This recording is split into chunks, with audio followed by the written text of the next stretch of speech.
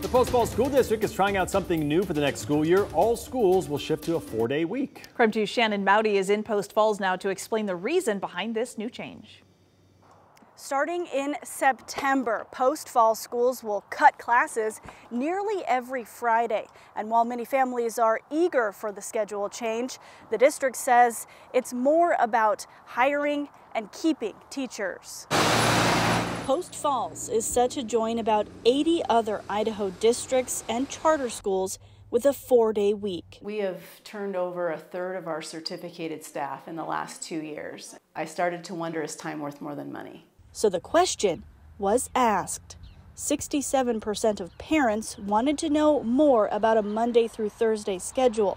A second survey showed 63% in favor. Which blew my mind. Next year, classes will be cut on Fridays, except if holidays fall on a Monday. The days will be longer, 45 minutes for high schools, 25 minutes for the youngest students, to meet state requirements for instruction hours. And not everyone, I obviously was not for it, is on board. and I definitely voiced my concerns on the survey. Haley Nystrom has a first grader and 2 twins preparing for kindergarten.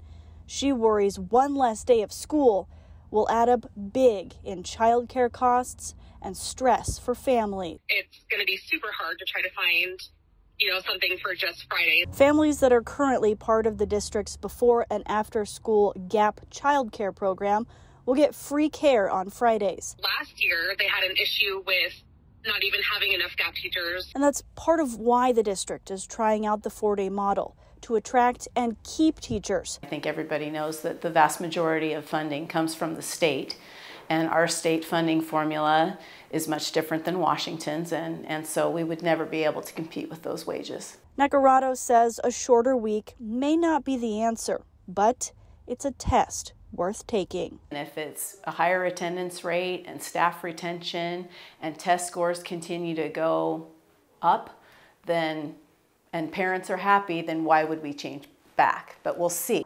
The district will reevaluate and resurvey families in the spring. Shannon Mowdy, KREM 2 News.